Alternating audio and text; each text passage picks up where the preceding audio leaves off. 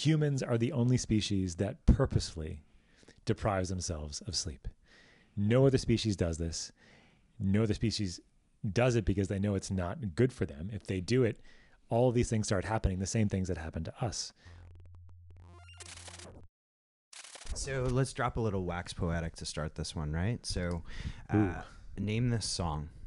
Sleep is the cousin of death, so my eyes wide open, because my dream is good to my last breath. Biggie Smalls. Close. New York oriented. That was actually impressive. Okay. And wait, hold on. You're from New York, so you should definitely get this. I'm not that cool. Okay. Do you know? All right. So it is Nas. And I think the song is called New York State of Mind, actually.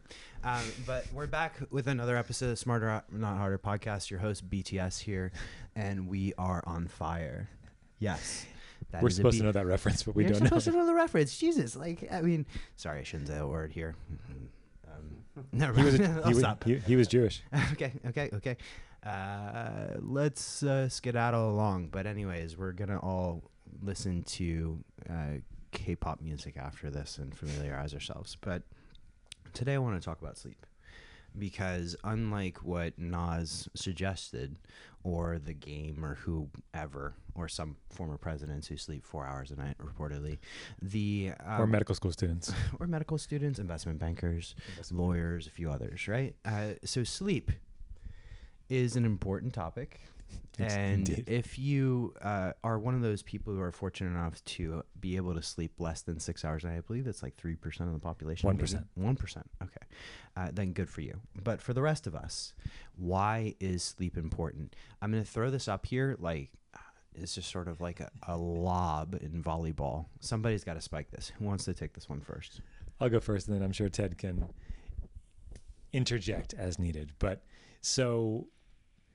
yeah, I was saying when I was in medical school, we used to wear these shirts that said sleep is for quitters. But believe me, it is not. It's like that shirt that says, your liver is evil and must be punished. And it's kind of a stupid shirt. Why humans do these things to ourselves. And we were just looking at something and reminding ourselves that humans are the only species that purposefully deprives themselves of sleep. No other species does this. No other species does it because they know it's not good for them. If they do it, all of these things start happening, the same things that happen to us. We need our sleep for so many different things. Our immune system needs sleep. We have something called the lymphatic system in our brain, which is the lymphatic drainage of our brain that helps our brain detoxify at night. Without this happening, our brain starts building up with garbage, and that garbage can't be cleared, and we feel worse. We have personality changes. We die earlier. We have risks for things like schizophrenia and obsessive compulsive disorder. And we have so many other things that Dr. Ted can take it away. What do you want to say? Well, Boomer started with the lyrics of song, and, there's so many beautiful poetry around sleep. And I remember a line from Shakespeare, to sleep, perchance to dream. We're talking about REM sleep later. But I love that he references Shakespeare and I reference Nas or The Game. No, Scott here said that we're the only species that actually deprive ourselves of sleep. And, that reminded me, we're also the only species that are willing to die for our beliefs. So we're kind of stupid or idiotic that way as a species, but that's what we do, right? And for sleep, I was talking to Jack Cruz, love him or hate him. He's a fantastic guy, Maverick. He actually said that, Ted, don't you realize that being asleep is probably the default of the body? And if you take a look at evolutionarily, really, the central nervous system, sympathetic nervous system developed way later. Our nervous systems developed way later, and our default was actually, go placidly amidst the noise and haste. Oh, well, I hope you got that reference. But all right, for those of us who didn't graduate by the time we were hitting puberty, what is that reference, please? From Desiderata, right? Of course, yeah, of course. I mean, I've of course read that 5 times. Well, it's go placidly amidst the noise and haste, and remember what peace there may be in silence. People, I think I can do this with hip hop lyrics. but anyway, that actually, the fact that he said, like, it actually set me to think, well, evolutionarily, yeah, the nervous system is actually a late development in multicellular organisms. And that actually reminded me of a mattress advertisement when you guys were very young. It said, "I want 1/3 of your life." Like, truly, we actually sleep 1/3 of our lives. In fact, one of the advice that I gave a college kid a kid going to college for the first time, for which the parents were very grateful, is that divide your day in eights. 8 hours to sleep. 8 hours to study because you're going to college, and 8 hours to live, right? So that's how important it is to us, and we don't realize that, right? And one of the things that Jack has been railing about is phototoxicity. We invented light, and as if we never needed to sleep ever again, but we do. All right. So one of the objectives that I want to have with this episode is to talk a little bit about how to improve sleep. And we can just kind of look at statistically, and Americans seem to be the easiest one to look at statistically. I think it's Americans sleep less than 6 hours a night on average. Yes. And so if we take that as kind of baseline, that Americans sleep less than 6 hours a night on average, and Scott already talked about one of the reasons, or several of the reasons, that we need a little bit more than that. First, maybe paint a picture of what is the objective goal here. Where do we want to be in terms of optimal sleep numbers? Maybe it's 7 hours, 8 hours. What does that mean in terms of lifespan? And then we're going to get into more tactical things. So, Scott, I'm going to pass it to you. Talk a little bit about sleep duration. Where do we want to be? Yeah, so this changes as we get older. So when we start when we're born, we need a lot more sleep. And that's why babies typically will go in about an hour and a half cycle. They'll sleep and then they'll need to eat because they don't have any reserves. They need to be up at an hour and a half or 2 hours to get fed again. But as we get older, those sleep cycles change. And as we're an adult, about the age of 18 or so, until the age of about 64, we have a pretty stable sleep architecture. And this typically means that we have more deep sleep in the early part of the evening and more REM sleep in the later part of the evening. And we have various hormones that regulate this. We have various things that Dr. said that help regulate them as well, like seeing light, for example, first thing in the morning, or if we're seeing lights on our computer screens or our tablets this close to our heads before we go to bed. There's lots of things that can dysregulate this. But in general, that's your sleep architecture. You have 4 stages of non-REM sleep, and then this is 1, 2, 3, and 4. 3 and 4 are your deeper stages, and you have REM sleep itself, which is your rapid eye movement sleep. This is when you're dreaming for the most part, although you do dream in non-REM sleep as well, just not as clearly and not as lucidly. And Dr. Ted can talk about his stage of lucid dreaming mastery as well. But that's the basics of it. And then we have a stable amount that we need, somewhere on the hours between 7 to 9 hours. Some people can do well with 7, some people can do well with 8, and some people actually need 9 hours of sleep per night. And then the more active you are, so I have a lot of athletes that I work with, they need even more sleep than the average person because they need to recover more than the average person does.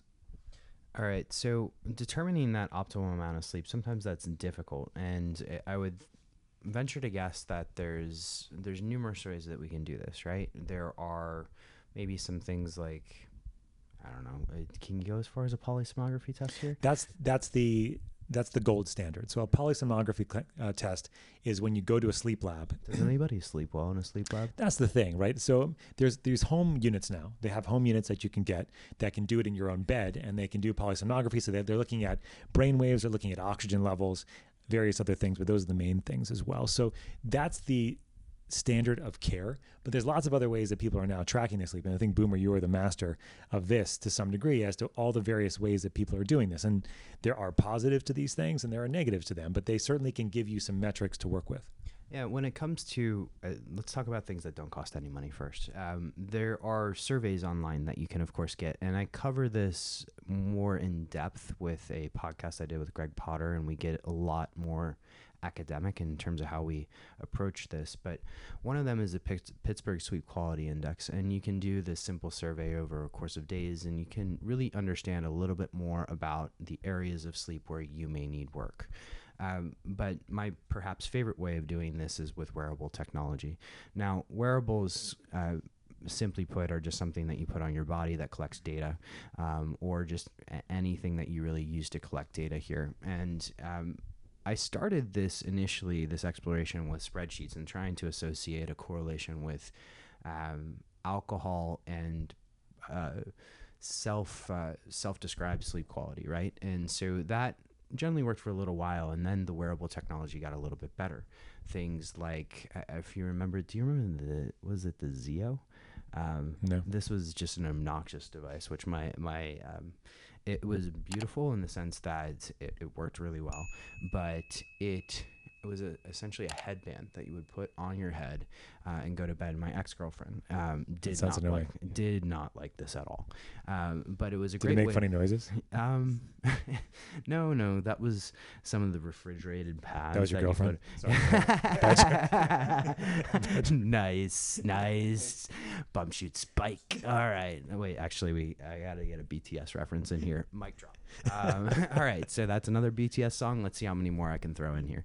All right. So going back to wearable technology, one of the reasons that wearable technology works is not necessarily because of the quality of the data. In fact, the quality of the data oftentimes is brought into question, but it does give you data relative to yourself. And so you can take this data over longer periods of time and compare yourself and institute behavior changes. Does something like waking up, I know you mentioned already, looking at light first in the morning, does that help you improve your circadian rhythms? Do you see results in your sleep quality as it's defined by Oura, Whoop, Apple Watch, whatever? And that relative data is actually very helpful in tracking over time because it's relative to you, right? And so even if it is not the highest quality data, it allows you to get some perspective at a relatively low cost.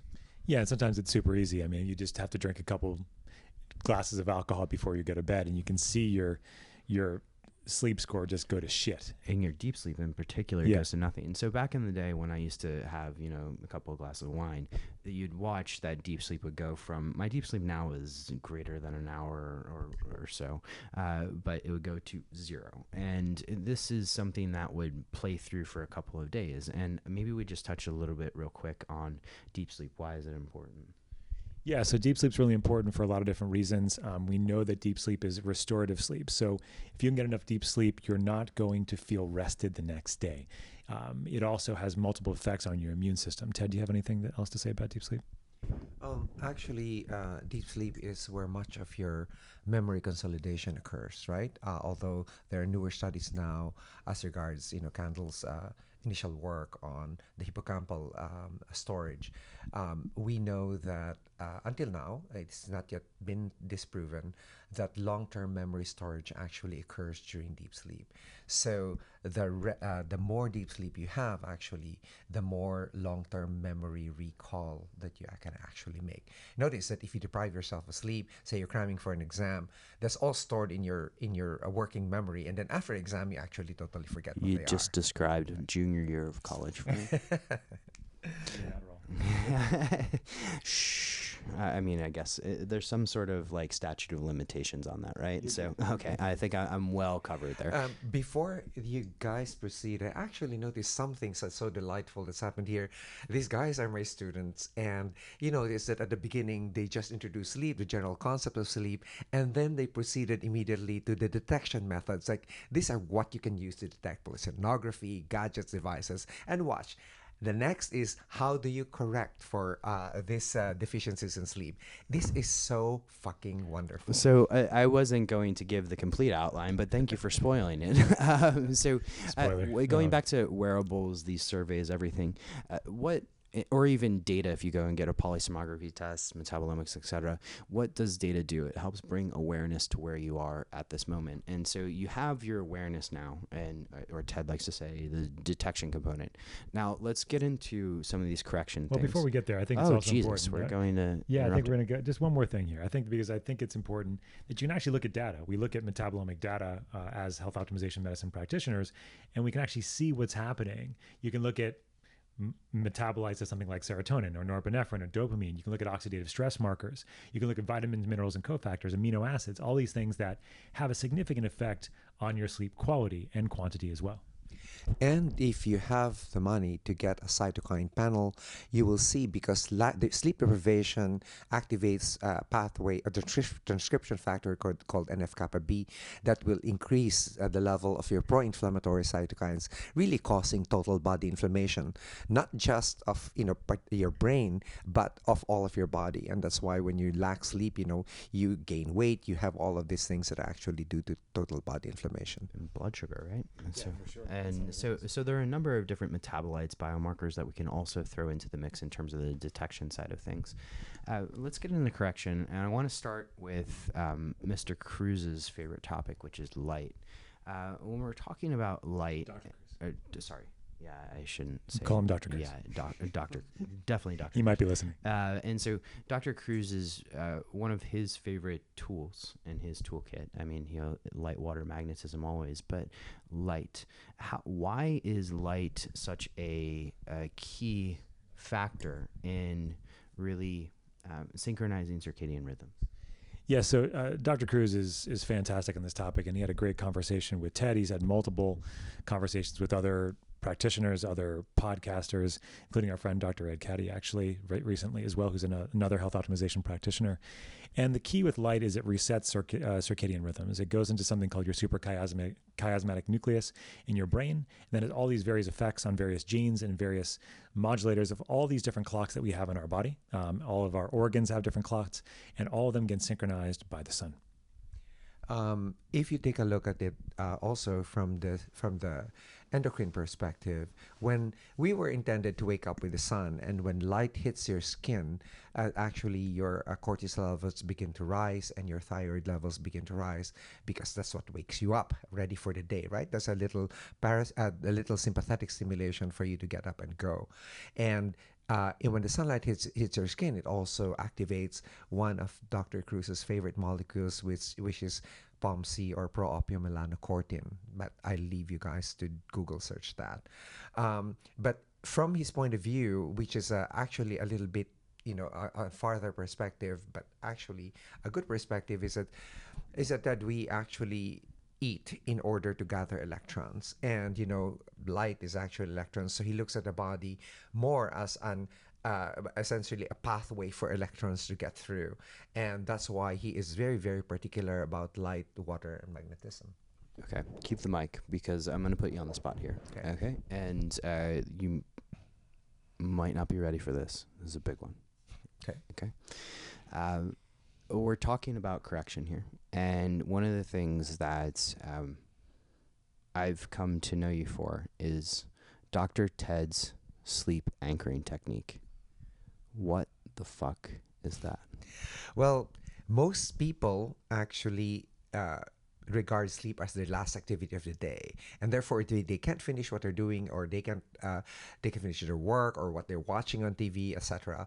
They will skimp on their sleep and then still wake up at their regular time, and therefore sleep is really the activity that suffers the most.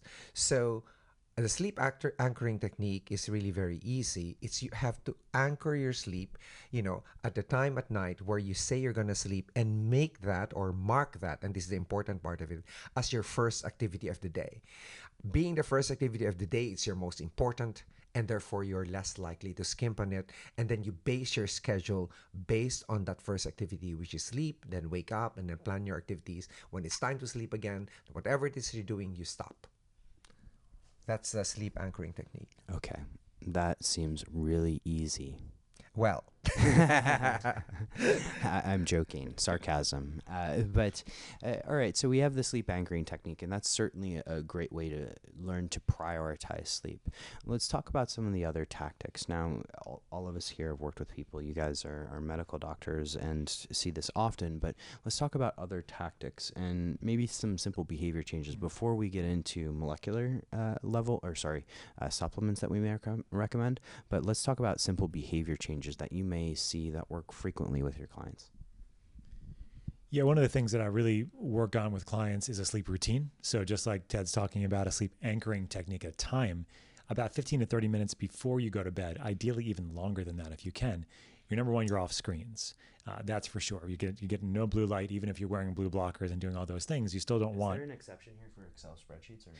Only because you orgasm over them. Okay. Only because you orgasm over them. Orgasming does help with sleep. I don't know, does it? I think Amy has claimed this before. Orgasm doesn't, ejaculation does. Ejaculation Because helps. it induces prolactin to rise, right? Ah. Kind of like a postprandial tide, of prolactin. So that's also the same. So prolactin goes up and then sleep You improves sleep, as a yeah, result of yeah, yeah, ejaculation. So you've just, Scott's now going to have 10,000 more kids, right? No more children. I have 4. That's enough. They're beautiful. I love them. So from a sleep routine perspective, try to do the same thing every night when you go to bed. And that doesn't matter what that is in general, but it should be something that's more parasympathetic in nature. So mild stretching, I go in my infrared sauna, just getting calm. And whatever that is, if you do it the same way every night or most nights, your body's going to be like Pavlov's dog, the dog that salivated when a bell rang when there was food, but then when the bell rang when there was no food, it would still salivate. It's the same thing. Your body's going to be salivating for sleep, if that makes sense. It's kind of weird, but do you salivate for I sleep? don't salivate for sleep, but maybe I will start. Well, we'll include a sort of small YouTube short about Scott salivating for sleep. When, since high school, I had this routine that was labeled BSR, and it's before sleep routine.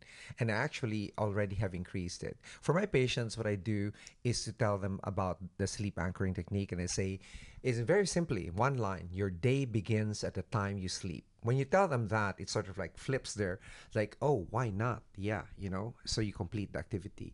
But I also tell them a few behavioral modifications, like nothing that is gonna rev up your sympathetic nervous system, like stimulants like coffee, 14 hours before your bedtime. So it's 14 hours. Yeah, for me it's like 2:00 in the afternoon, right?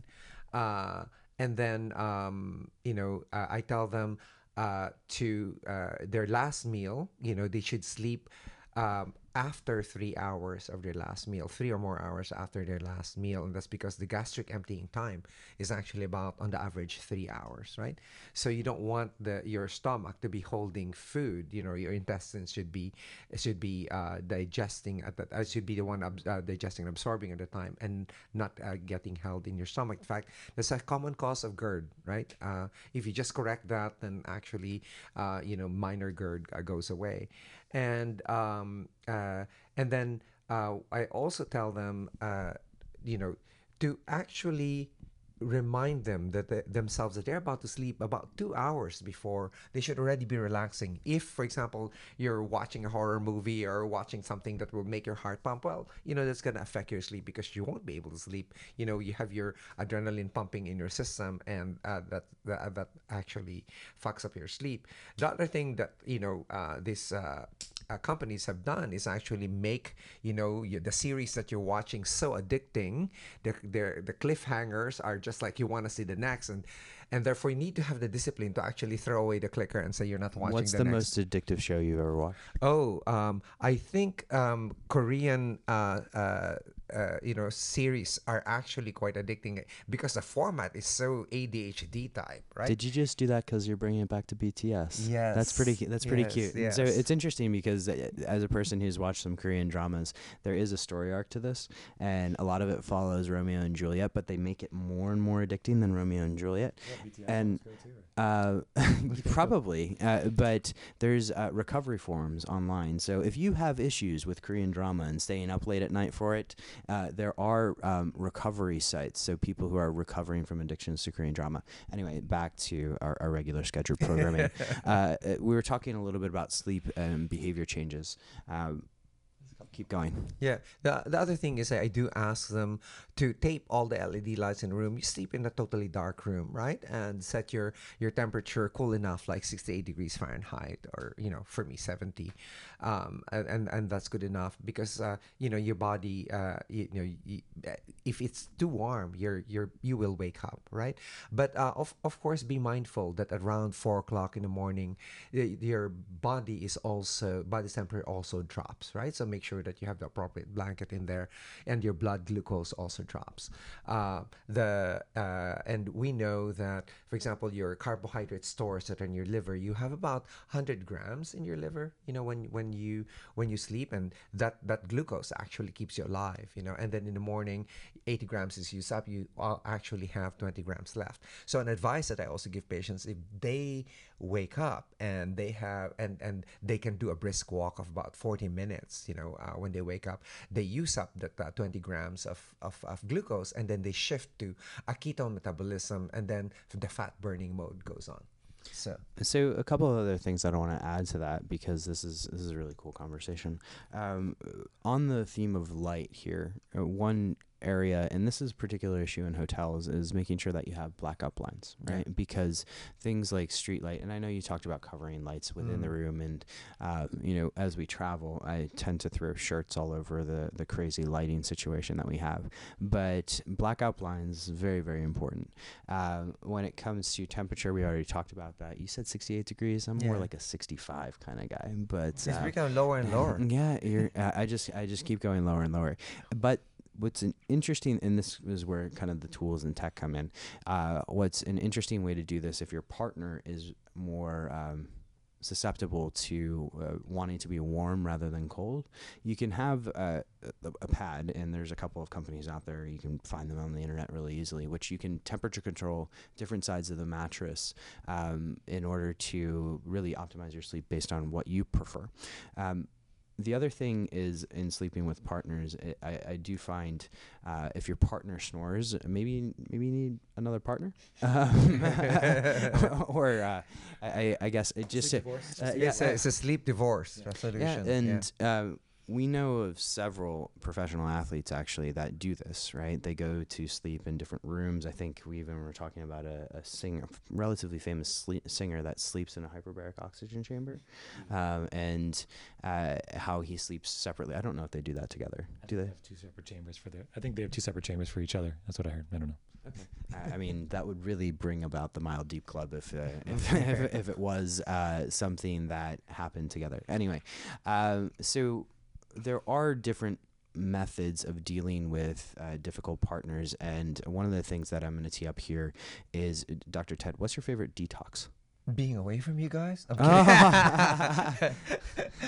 I was actually looking for Dr. Ted's favorite detox, or best detox, is divorce, and this actually might work if your partner is not a very good sleeper. I actually something came up, and I think I've mentioned these studies a few times when I've lectured. It's like I really read this beautiful study where they did an intravenous measurement of cortisol levels of two partners. One was snoring, a snorer, and the other was not a snorer, and each time there was a snoring sound, you would see the cortisol spike and then go down again. So for each saw that comes out, so the cortisol is also going like a saw like this. And it was like, this is the reason for sleep divorce. You really have to be kind to yourself, especially it's because sleep is really the most rejuvenative act that you could ever do for yourself. One of the other things I want to talk about was for people that have stress-related sleep issues, and maybe this leads to conditions like insomnia, but the value of journaling, right? And so before you go to bed, writing down everything that's on your mind, putting it beside your bed, just a way of getting it out of your head. But also, and I do think we discussed this in another podcast with Greg, but if you wake up in the middle of the night and you have a tendency not to get back to sleep, writing down in that journal anything that's going on in your head so that you have it there in the morning, it allows your brain to at least relax a little bit, and hopefully you get back to sleep. I just want to add on the partner side of things. One thing that was recommended to me when I got married was try not to go to bed angry, because that's not going to be helpful for your sleep.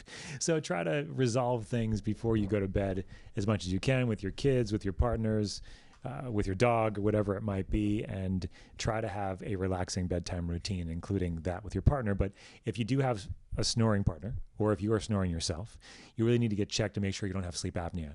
We know that about 2/3 of Americans are obese, and the morbid obesity rate is going up, skyrocketing. So if you have a thick neck, even if you're not that big of a person, even if you have a thick neck and you're sleeping, you might still have sleep apnea. So I would get checked out. You can go to a sleep lab. It's not the best like we were talking about, but it does help. You can get a sense, or you can get a home test as well. But no matter what we do from a detection perspective or a correction perspective, as we'll talk about, very little else is going to fix sleep apnea other than either losing weight or getting a sleep machine or a sleep appliance to help you. Marriage advice by Dr. Scott Sher. You got it. I got more. It's not all that good, but I can do it. Let's talk about ways to, I guess, supplements and maybe potential different compounds that we can use to address sleep. Very popular one out there, of course, is, and I'm sitting between two people, one of which it works for and the other one it doesn't, melatonin. And, everyone, when you think of sleep, you immediately race towards melatonin. And I'm going to throw it up there and see who grabs it first. Let's talk about melatonin here. Well, before I talk about melatonin, there's something that you said about journaling. People usually ask me, about their sleep cycles. And in order to find out your sleep cycle, it's, useful to have a journal because the average sleep cycle for the person is about 90 minutes or so. And 90 minutes, you get either 4 of that a night or 5 of that a night, amounting to about, 7 hours and 30 minutes of sleep. And in between those, it's a period of very light sleep where you're likely to wake up. And when you wake up, just note the time and take a look at the average so you know what your average sleeps or what your sleep cycle really looks like. Mine is very average. It's at 90 minutes. So if you have to set your alarm at the time that your actually cycle is finished. Like, for example, you have an appointment at 7, right? You set your alarm at 6, because the next cycle will be from 6 to 7:30. It's an hour and 30 minutes. If you wake up in the middle of a cycle, then you'll feel like you've been hit by a Mack truck, and that it's very hard for you to wake up, and you'll have a horrible day. So that's the advice that I could give, and especially useful when you want to journal. Is the time for finding out your sleep cycle. Now to the subject of melatonin. Melatonin actually is a signal for your body to rest. It's actually produced when everything is totally dark. It's natural, right? When we did not invent electricity yet, and everything went dark, the melatonin production actually slowly increased in the brain, right? And for those of you who have tried a very high dose melatonin like I have, to see what sort of dose would work for me, you see that if you actually take a very high dose of melatonin, you will have very vivid dreams but very short sleep. Like you'll get about 4 hours of sleep, but you'll wake up refreshed. But people actually complain that they have nightmares, and so I actually am one of the people who actually enjoy nightmares because I know that I'm having a REM sleep. So, and you can control your nightmares. So yeah, I can control my nightmares. Lucid dreamer number 3.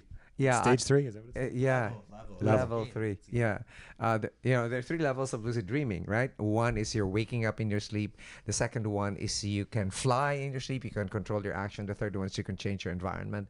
And what I do is when I'm having my melatonin nightmares is I go and chase the monster and hug the monster, and it's really something else, a different experience altogether. But melatonin is Sorry, let me interrupt you real quick, because there's somebody listening to this. I'm guaranteeing that there's somebody in the billion people that are on YouTube that is probably listening to this and saying, did Dr. Ted just endorse high dose melatonin and being able to get 4 hours of sleep for the rest of my life? No. That was me experimenting on what dose was actually good for me. And by high, I don't mean, 50 milligrams or 100 milligrams. By high, I mean like 10. So Let's buy that over the counter here. That's what I mean. But, very high doses, like 50 to 80 milligrams, can be actually used clinically, not for sleep, but to prevent the cells from actually killing themselves, or what's called a process called apoptosis, because melatonin would prevent the signal that's produced by caspase-9, right? Caspase-9 comes out of the cell and says, oh, destroy this cell. It's ready to die, and let's recycle what it has. But melatonin will stop that. And so it's very useful, for example, for high-dose melatonin is very useful for decreasing the amount of infarct in heart attacks, for example. It's never used, but there are papers that are actually support this, that say it actually decreases the size of the infarct because it prevents the cells from dying.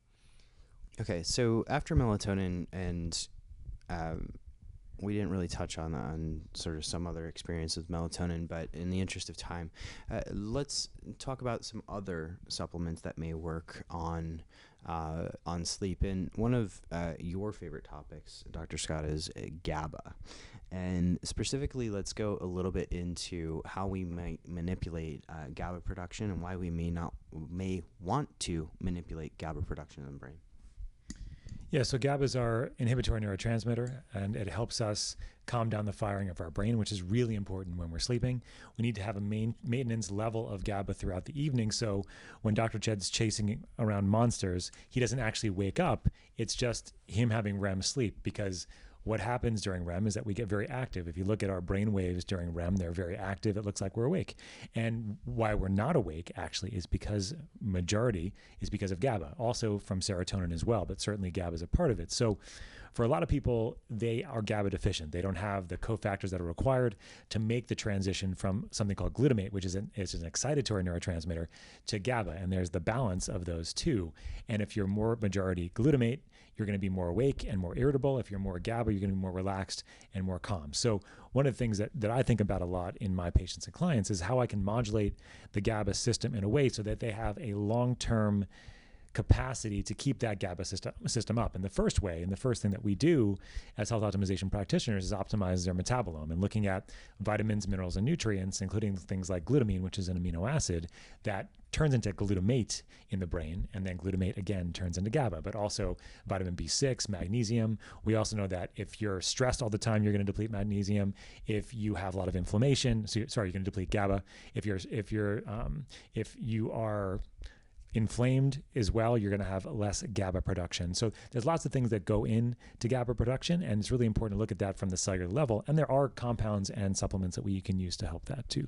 For supplementation, it's actually useful to think about what actually induces sleep, right? So the way I think about it is not immediately supplementation, because the first thing that you need to have is a sleep drive or desire to sleep. You must feel tired, right? So exercise is really a good prescription for anyone who wishes to have a good sleep.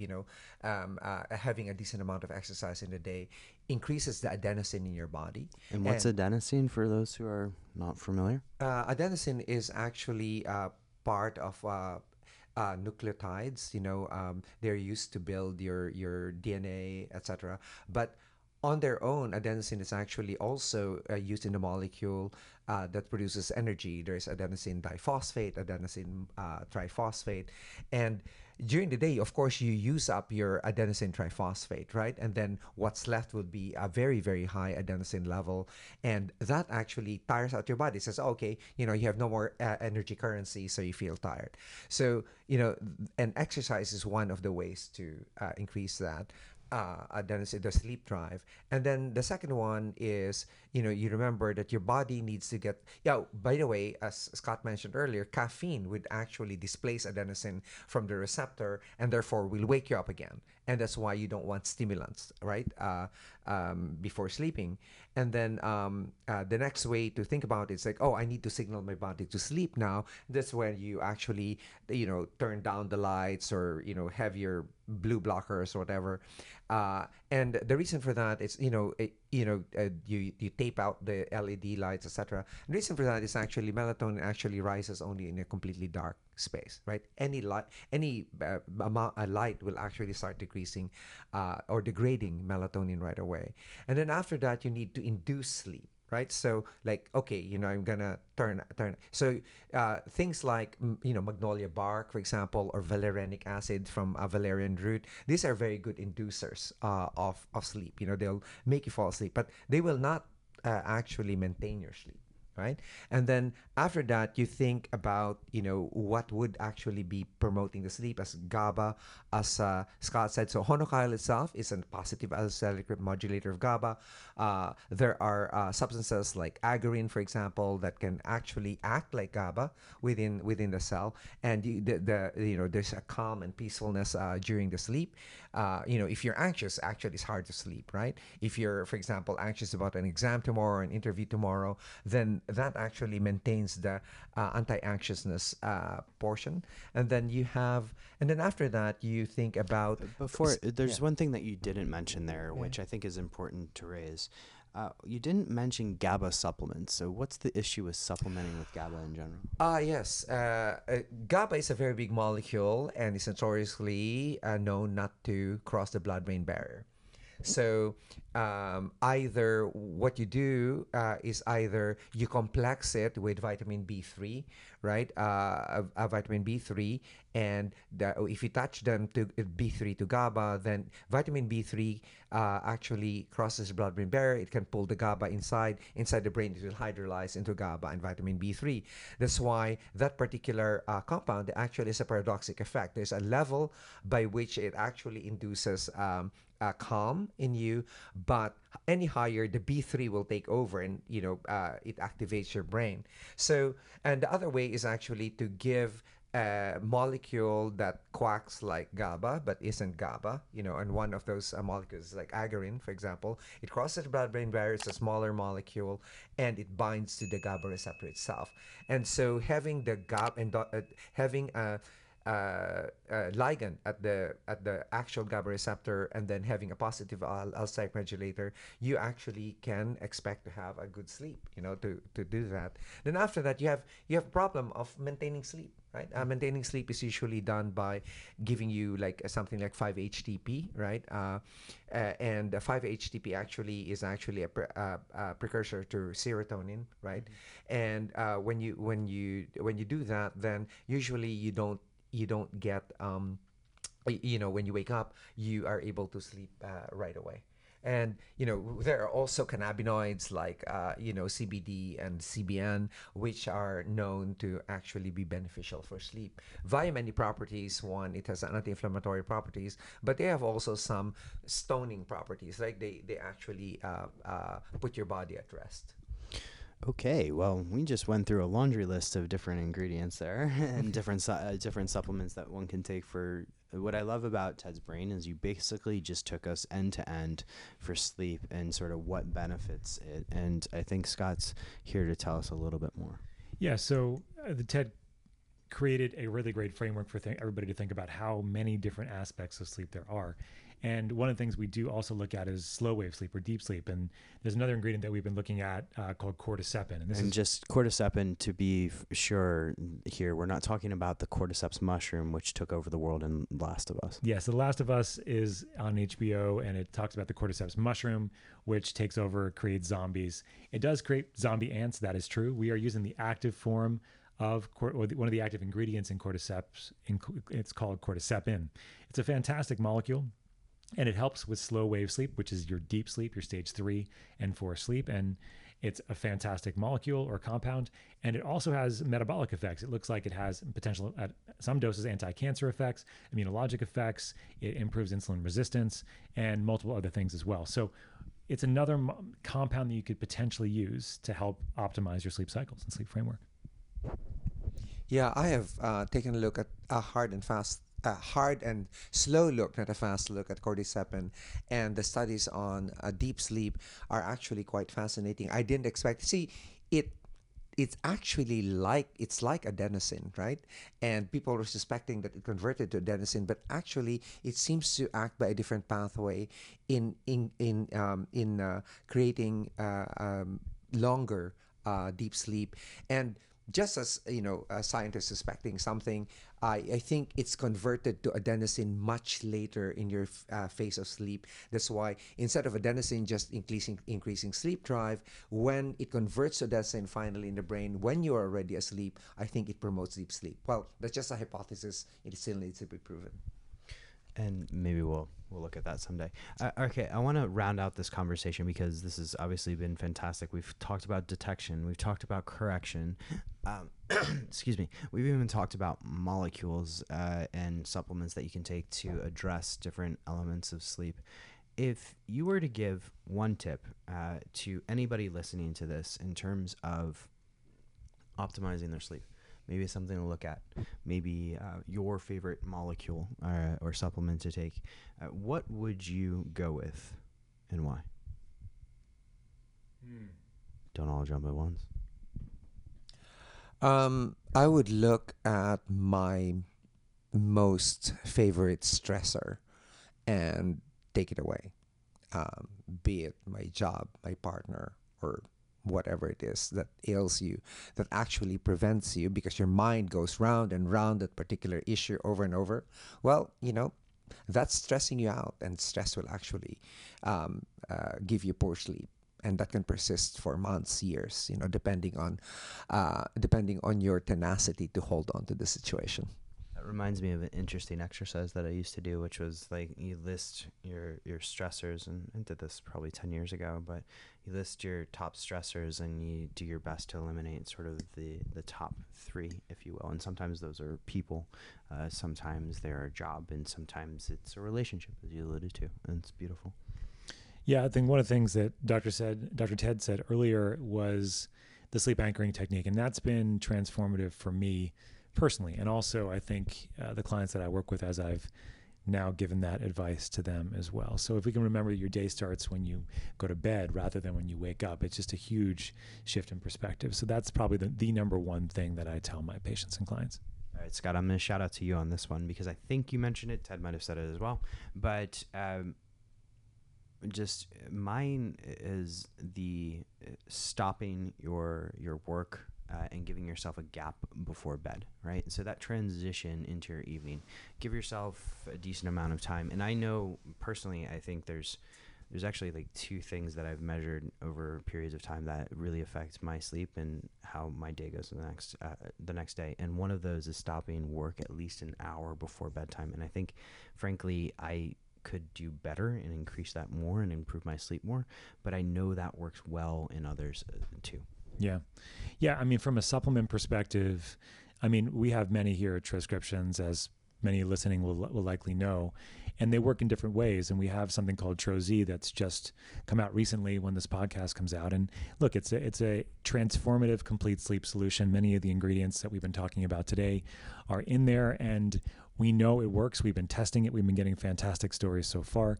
And we feel like this is going to be transformative for so many people, and we're just really excited about it. I think you guys would agree. Yeah, and we address, as Ted alluded to, all aspects of sleep issues with Troz. So regardless if you have issues staying asleep like I do, or have issues falling asleep like I do, or waking up during the day, we address all of that. And that's really what Troz brings to the table.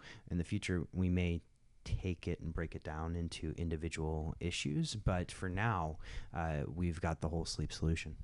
Yeah, and then Trocom's great if you have anxiousness or stress too. Winding down in the evening before bed instead of a glass of wine. My jam. Yeah, wine or no. Sorry, that was an interesting interjection there, right? So actually, Trocom is one of the ways I was able to give up alcohol. That's probably a subject for another episode, but yeah. we'll get there at some point. Yeah. So I mean, description.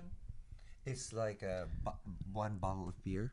Yeah, so it's the one beer effect, right? And so for those of us who have drank in the past and want to just relax in the evening, the one beer effect. So how do you get that which I think you've described enlightenment to me as that relaxed feeling of and the lazy boy, right? Mm-hmm. But also, how do you produce that molecularly? Trocom does that.